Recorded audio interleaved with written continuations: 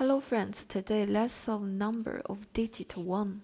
Given integer n, count the total number of digit 1 appearing in all non-negative integers less than or equal to n. If n equal to 13, we will output 6y because there is 1, 10, 11, 12, 13. You may wonder, there are only 5 numbers, while we output 6. The reason is there are 2 1 in this 11, so we color it twice. So how to get this 6? Actually, we can try to put the digit 1 in each place, from this place to this place. We just count how many valid integers when we set 1 in each position. So if we set the one this position as 1, then we have 2 valid numbers, that is 1 and 11. Now when we set this position to 1, then we have 4 valid integers, that is 10, 11, 12, and 13. So that's our strategy. Let's see the algorithm in details. We just try to put each position as the integer 1, the digit 1 actually. So we set from the smallest to the largest. So when we set this place to 1, how many integers are valid? We will count. Now when we set this place to a digit 1, how many integers we will get?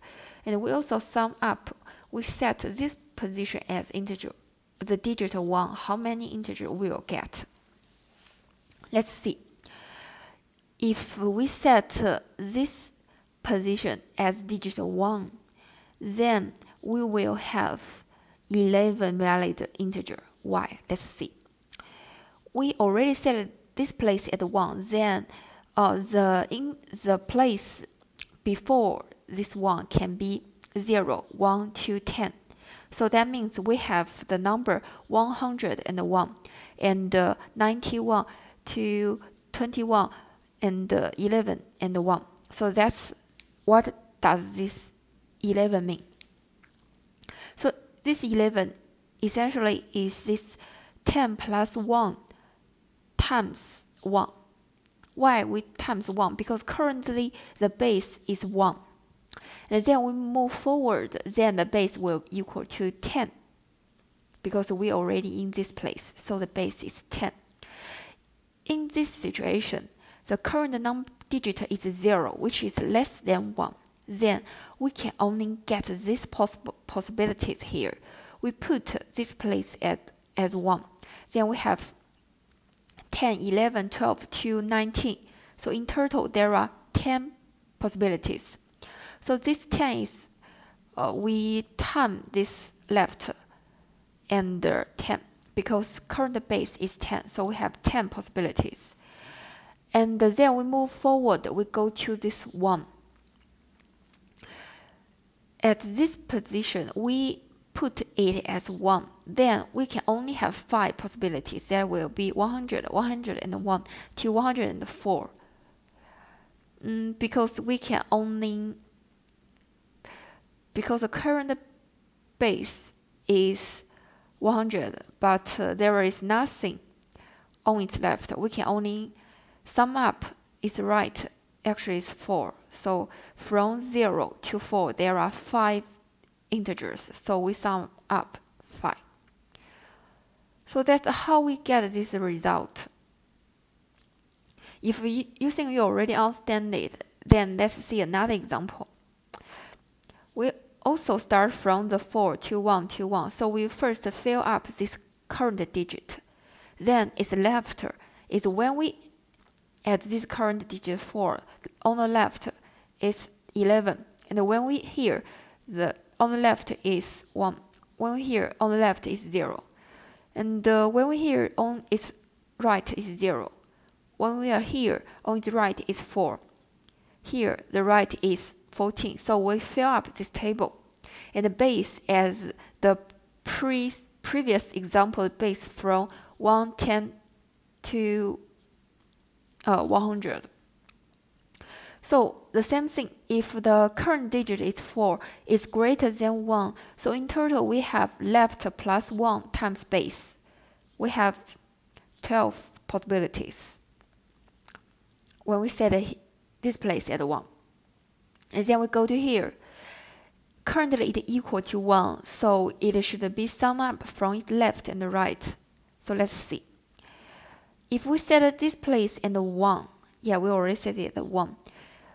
As on its left, it is 1, so we can set 0 or 1 here.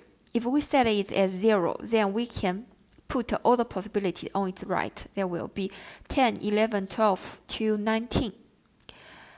If we set left to 1, then we only have 5 possibilities because it is already 1. At the largest, it's already 1. So we have 110, 111 to 114. So in total, there are 5 possibilities. We sum these two numbers up. We have 10 plus 5 equal to 14.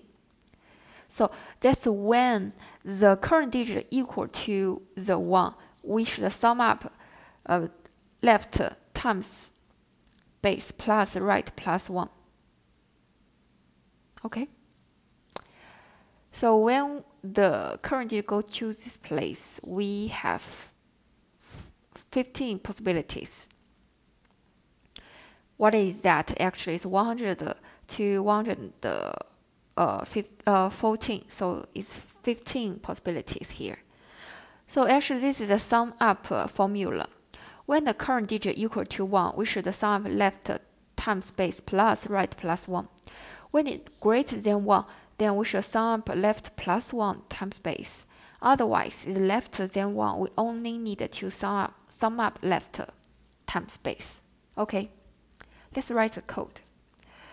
We should be careful because we first do a edge case check. If n equal to 0, we just return 0.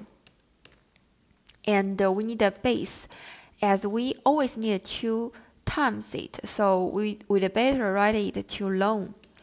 And when the condition is when the base is less or equal than n, we do the things. And we also need a sum, right? We need the final result. So in the end, we just return sum. So here we should get the left and the current digit and the right digit. So how to get it? First thing, we should convert it to int because we use long here. Convert it to int. Convert it to int.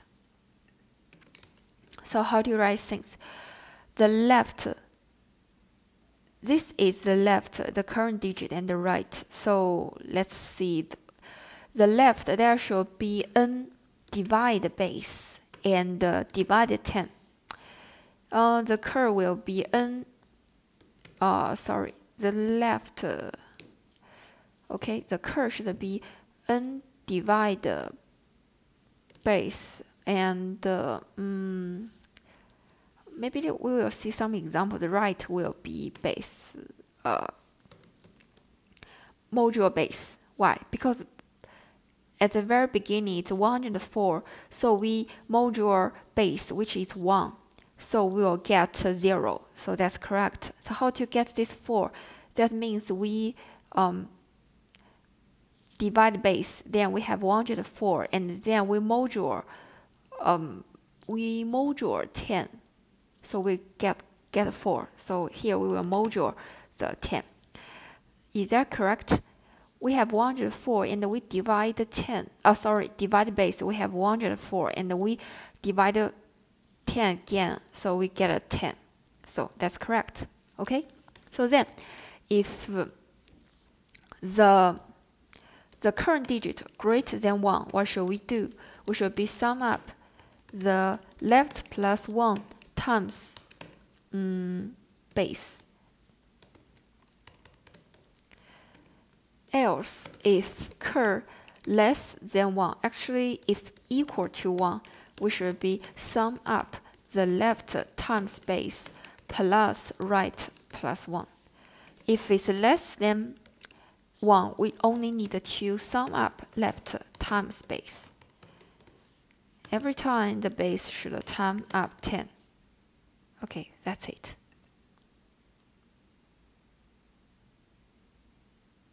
Thank you for watching. See you next time.